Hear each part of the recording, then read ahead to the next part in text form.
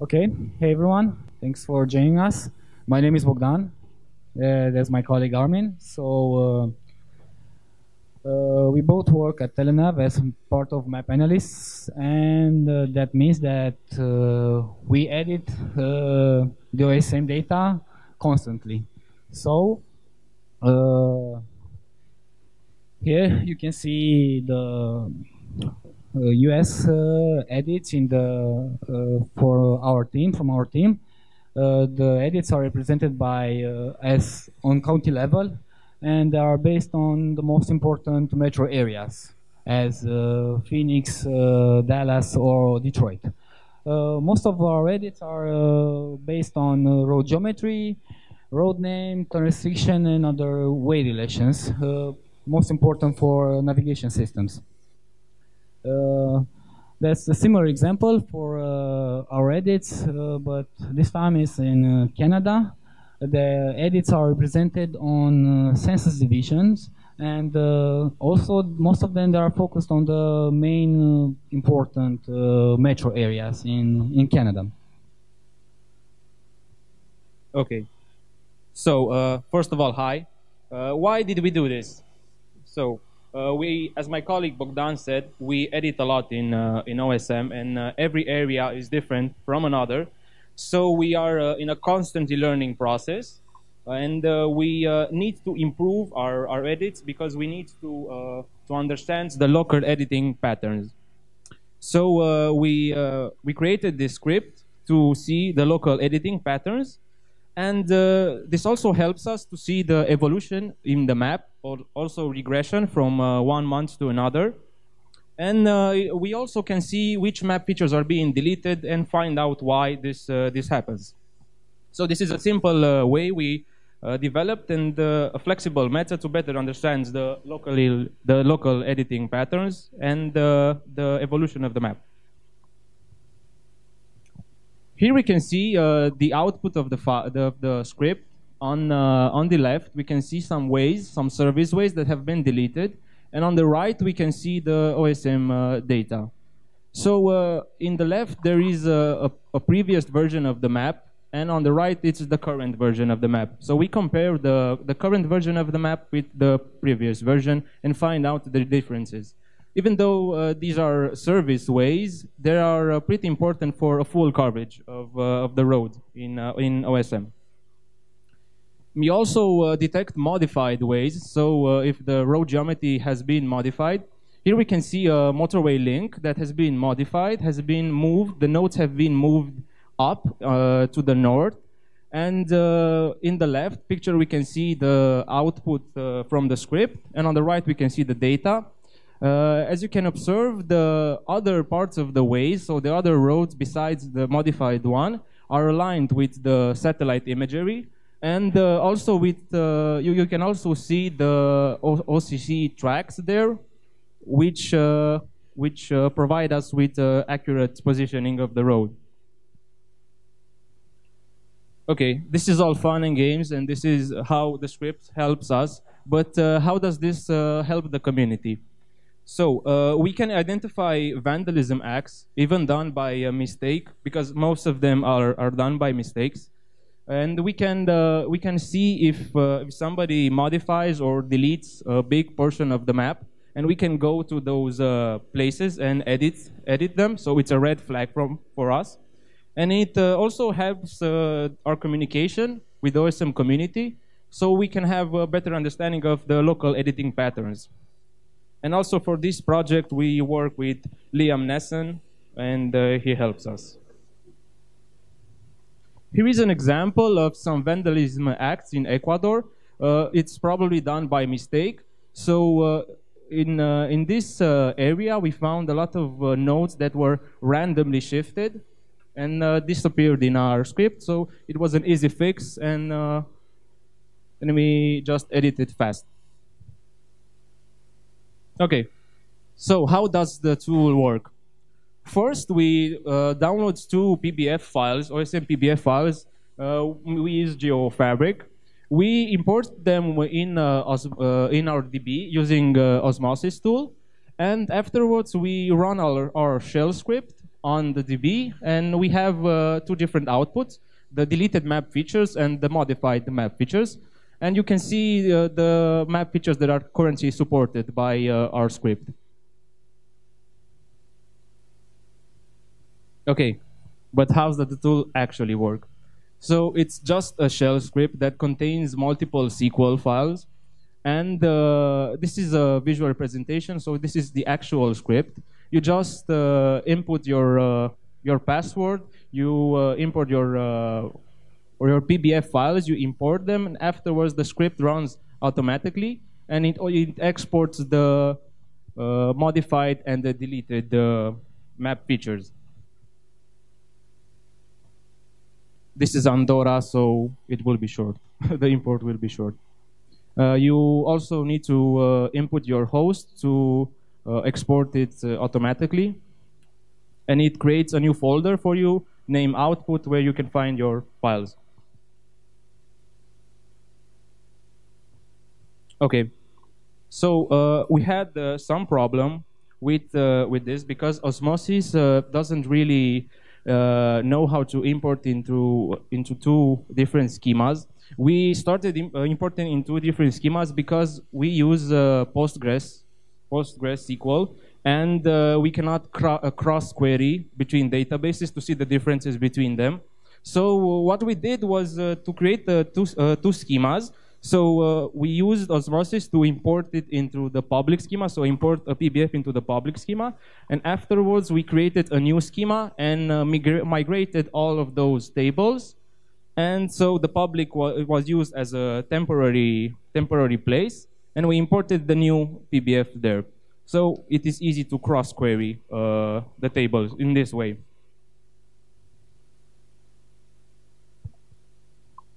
Okay, so after we have the two PBFs imported, we need to start generating the output files for what we need. So in order to do this, we, as my colleague said, we use multiple SQL queries that compares the nodes, the ways, and the relations, but also compares the tags from those map features.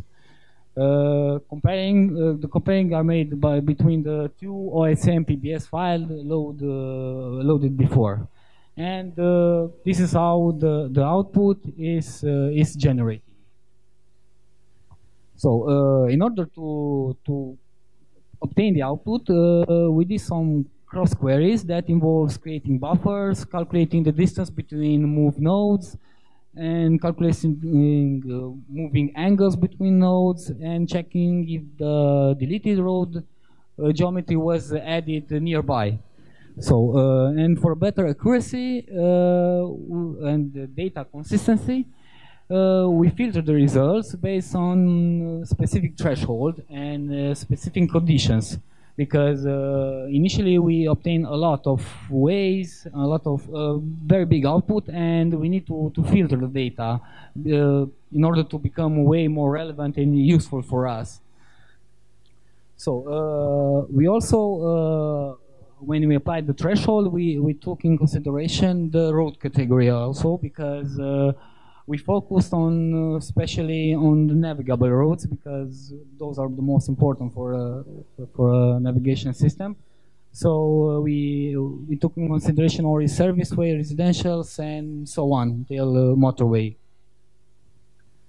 Okay, so after we filtered the output, we split it in two major categories: deleted map features and modified map feature. And each of this category has subcategories based on the map feature type, as ways, names, relations, and so on. For example, in case of the deleted restriction, we also compare if the restriction ID is in both of the PBF version, and if it's not, we also compare the members and the geometry members, because most of the users delete a restriction and add it with a new relation ID, and that doesn't mean that that restriction is deleted. So we compared also the geometry of each member. Okay, after we generate the tables in our database with the output, we need to export the files. So we export in two formats, shapefile and GeoJSON. We choose this because GeoJSON is a simple way to load it into your editor, and is way more flexible, and it's very easy to review. Also, the export is made on the same directory you previously copied the two PBF files, so it's very easy to find. It's exported automatically, and for there you just take the files from there and load it in your editor and start reviewing the files or editing if it's the case. Okay, the code is on our Telenav GitHub page. The script and the README files are there. The README file contain all the files you need and all the requirements or dependencies that are needed to run the script. So you can take a look and see what's there.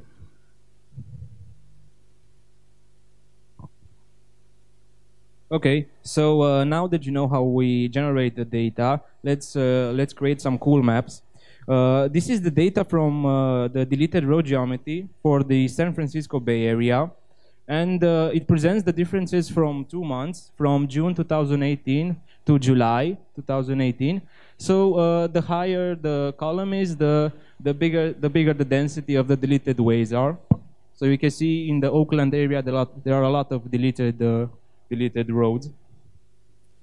We applied the same thing on a US level, mostly on the top 60 metro areas. As you can see, the East Coast has the most the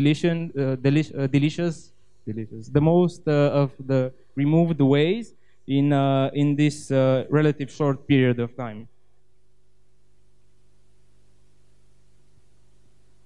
So here are the modified nodes.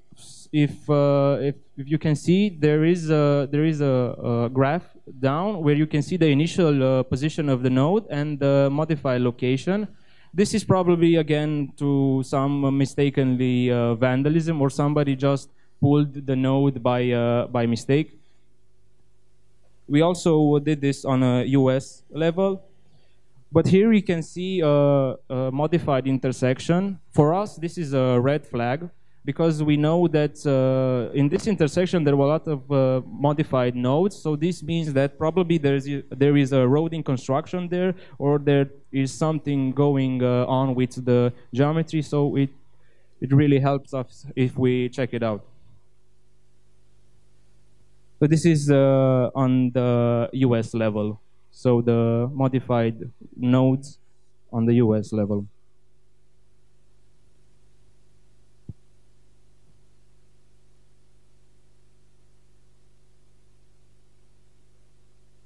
It's the same intersection as previously. Okay, for this presentation, we run the tool for the entire US. And we extracted from there a few metrics and a few examples to show you. And for deleted road names, we noticed that a lot of residential and unclassified road names are deleted. They are dissipated on the entire US. So even there are low-level, high-categories roads, it's important to add back the road name. The same pattern we noticed also on the deleted road geometry, where on a period of time of 1 month, there was deleted about 400 miles of road geometry. Especially in service and residential ways. So we noticed that a lot of parking lots and service way are deleted for no reason. Don't know why, but they are. And on the restriction, we noticed that a lot of users added the row geometry by changing the highway geometry from single way to dual carriageway and so on. When they added the road, they forgot to add back the restriction, even if it's a must to add it back. So we noticed that a lot of no U-turns are deleted from the map because user forgot to add back the restriction after they finish with updating the road geometry. Okay, so in the near future we will implement more supported map features, as I don't know, lane number or speed limit, or feature that helps us to the navigation. And also we want to upload the results, the output, directly into a web server in order to be more visible for the community, and skip the step when you load it, the output into a JAWS editor or something like that. So we want to improve that. Okay, here's the GitHub link for our Telenav mapping team. Feel free to check it, and if you have any ideas for improvement or updating, please contact us on the listed mail address, and we'll be happy to discuss and improving this tool. That will be all. So thank you for your attention, and if you have any questions. Thanks. Thanks for your presentation. I have just one short question. When you are comparing the data before yesterday and today or a few months ago, you're basically comparing OSM drop, right? Yes. And concluding that file, OSM drop, you will have exactly what user made what changes and what is deletion, and that will gonna trigger your flag. Just that is my question. Yes. So we have all the user information. We compare from 1 month to another, and but we only filter for the Telenav users. So we do not have a column with the user's ID. We just fix the problems. But if we see that an user ID repeats and it signals that there is a vandalism in the map, we'll contact the user and ask him what's happening, if he mass deletes something regularly or something. So one question that I have is, so by the way, fantastic presentation, like clearly like a lot of great work. So wondering how much of this is like open source or like available for, let's say if we want to adapt this to our own local communities and the local data sets, like how much of this is easily accessible, like some of the visualization look like it's on deck.gl, like are some of those accessible for us to use? Just wondering. The whole code is on GitHub. We use only open source tools, and we made a few queries, but basically most of them is open source. So we don't mind if you want to change it or updating or improvement. If I can ask, I step outside of my role of just bringing the microphone. In the GitHub repository, you are missing the license file. So if I'm one of those guys which are really aware of open source licenses, I say, okay, there's no license there. So if you can fix that, that would be awesome. So you can use the code if you want for personal use, but if you want to use it for, I don't know, company use or for something like that, we have to talk to the company and to see what the licensing should be like. But if you want to use it for yourself, it's on GitHub, you can use it. But afterwards, I first have to talk to my legal team, and afterwards I can tell you an answer. Okay, if you put that clearly on the repo, it's great. We'll put it. Thanks for the presentation. How do you engage with users whose change sets you're reverting, and how do you have a strategy for avoiding edit wars where a user who might not see your message if you're trying to engage them would just delete the road again, or because they think parking lanes don't belong in OpenStreetMap or something? So since we started this process, we haven't reverted like any change set. Mostly, this process is for us to adapt our editing patterns to locals. So basically, we just learn from the locals. But if we see something that is, it might be wrong, if a user does some things like mass deletion or something, we'll contact him and say, look, you did wrong here. Is there a problem? Can you tell us? Is there the road is in construction? So we don't revert anything. Firstly, we contact the users and talk to them.